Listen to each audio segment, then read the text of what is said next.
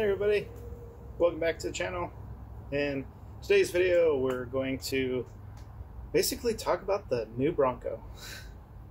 I'm sure there's so much hype out there. I've seen a lot of hype out there, but I just wanted to kind of go over my take of it and see what you guys have to say.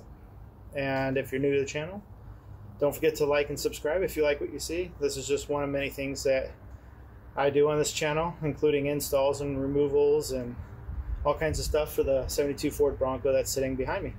And welcome to the channel. So let's get started. Anyway, so got my coffee, got my water, and the sun is out today. And the first thing I want to bring up as far as for the new Bronco is, are you guys ready? Are you ready for the new Bronco? I am. It's been a long time coming. I think that it's a little heavy on the hype personally, but doesn't hurt to have a little hype going on. There's also 3 different versions that I'm aware of the new Bronco, and I guess we'll find out. If you guys are wondering, July 13th is the official day, I guess. There's been a lot of people thinking it might be a different day, but I guess July 13th is the day. And as of right now, I've seen 3 different Broncos. I've seen the 2-door Bronco, which is my personal favorite, probably a lot of yours as well, if you're a big fan of the new, the earlier Broncos. And then there's the 4-door, and then there is a Sport Edition, which is kind of like a Trailblazer or Jeep, Cherokee kind of thing. And so I'm real interested in finding out how that 2-door Bronco is, hoping that it'll do really great for off-roading and for trailing and stuff like that. What do you guys think about this no V8? They want to do like a 4-cylinder and a 6-cylinder versus running a V8. Do you think they'll actually switch to the V8? It's a good question. I mean, as long as the vehicle has enough power to get up the mountain, right? I guess that's what matters a lot. And so I don't know how I feel about the V8 not being in there, since it's always been part of the classic design to run the V8.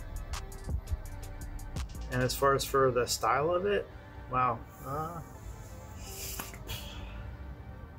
The 2-door version, I think they did a big homage to the original classic Bronco. The 4-door and the Sport, it's not bad. I'm looking forward to actually seeing the Bronco in person and go from there for style points, but I really appreciate all the little nuances that they went into the 2-door with the tail lights and the new headlights. As a matter of fact, the headlights was pretty interesting. And you know, I just hope that it's really, you know, off-road capable, which their commercials and videos on it seems like it's going to be capable, and with that independent front suspension too versus a solid axle. So we'll see about that. You know, I think that the potential really cool thing is like aftermarket stuff, right? So, you know, you think about how much hype. That's why one of the things I do like about the hype is that if there's this much hype and build up over that new Bronco, that could drive a lot of companies to work towards, you know, aftermarket parts, which we might be able to use on these Broncos. You know, we can do some sort of integration or modification to add some of those newer parts even to their existing Broncos that we have. You know? And then as far as for, you know, the new Bronco versus old Bronco, I think they kind of have to stand apart, really. You know, I mean, if I had a choice between dropping 30-40 grand in a new Bronco or 30-40 grand into a classic, that's tough. You could do a lot with 40 grand on a classic if you do the work yourself, and it could be really built out kind of the way you want versus, you know, turnkey style. I don't know. I mean, I've had people bring that conversation up to me about Jeeps. Like, wouldn't you rather just drop, you know, 40 grand into a Jeep versus 40 grand into your Bronco? And my quick answer to that was, oh, hell no. So, but new Bronco, if I had a choice between that, if I just had 40 grand to, you know, pull out of my pocket, I don't know. That's a tough one, but I do love my Bronco, and if anything, I'd rather have one of each, right? Have one side by side if I had a choice. And yeah, and then so questions for you guys. I want to keep this kind of short. I just wanted to, you know, talk about the new Bronco since it's coming out. And, you know, will you buy it? Is that something that you would want to buy? Do you rather just, you know, not waste your money on it?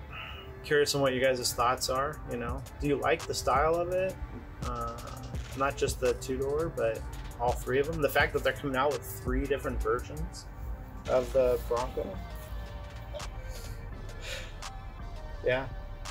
And what do you guys think between the old version and the new version? You know, just based on what you've seen so far. Maybe you'll watch this video after the Bronco has come out, and then you can comment and tell me what you think. Just long as it's not a comment about my throne right here. This nice colored throne with a pillow. Hey, you know, you do what you gotta do. It works. It's comfy, and I'm enjoying the sun, so yeah. But like I said, I was gonna keep this short. I never actually did take any sips of my water, so here you go. Cheers to everybody in the new Bronco.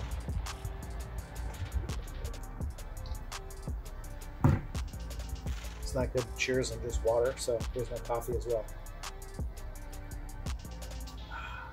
Yeah, to the new Bronco. Hope it turns out great. Hopefully there's a lot of aftermarket stuff. Love to see some new Broncos on the trail and events. And feel free to like and subscribe, like I said, if you're new to the channel, and make sure to add some comments. I'd love to hear your feedback, what you think about the new Bronco coming out, and all the things that I kind of discussed. Remember, July 13th is the day for the 2021 Bronco. And there's also a new